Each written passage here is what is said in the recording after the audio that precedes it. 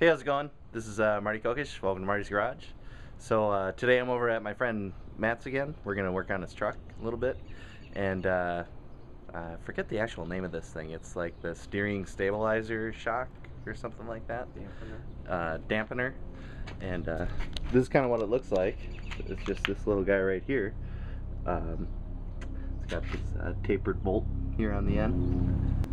So basically this that little shock dampener fits under here. You can see here's the old one. Kind of fits in with the steering.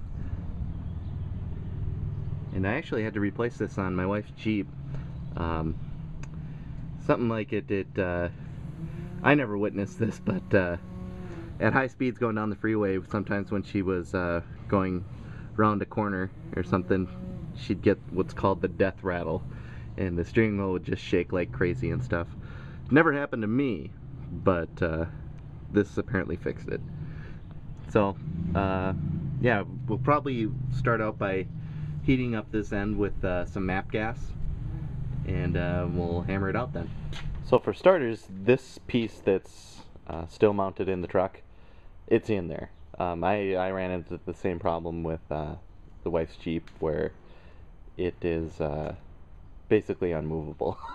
Tried hitting it with a sledgehammer, and it's hard because there's not a lot of room to work in there, so you can't really get a good swing at it and stuff. So what we're gonna do is we're gonna cut it off, like right about here, and so we'll just have this little nub that's stuck in there, and then we'll heat it up and we'll bang on it a bunch, and hopefully it'll come up.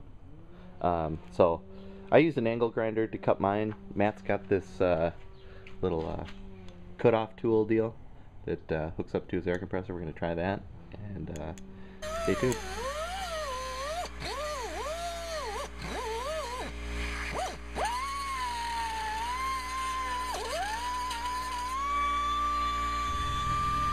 Okay, so you can see down here, Matt's got that new dampener in there, and apparently it makes a big difference in so it's actually a couple days later. I think we worked on it for about 5 hours, and then I don't know, I called it quits, but Matt kept at it and finished it up like 20 minutes after I left, so I must have been holding him back the whole time or something. But it improved the drivability a whole lot. It mostly stiffened up the steering when it's just in the middle. There's a lot less play in it, and yeah, it's a lot smoother when you're making full circles and stuff like that. So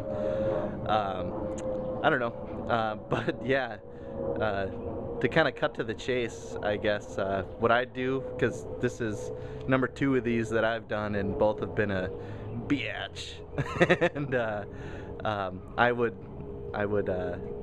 you know, soak that whole tapered bolt bit with some what is it, rust, what am I looking for?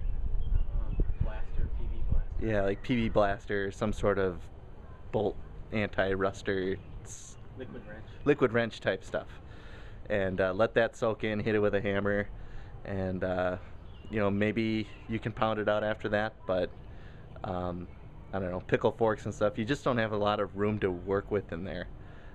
So you know, if you can't pound it out, start cutting right away and just save yourself some trouble. I did soak it, by the way. And yeah, Matt did soak it, and no luck. So yeah, we ended up cutting it off and drilling it out a whole bunch. We've got this little piece over here. This is all that's left of what was in there before. Once you got to about here, it popped out, but yeah, that's about it. So yeah, as always, thanks for watching. You can find the show streaming online at www.martoon.net. It's on YouTube, Facebook. You can download it on iTunes, and yeah, if you have any questions, shoot me a email on whatever on YouTube, or you know, martysgarage@gmail.com. But thanks for watching. Bye.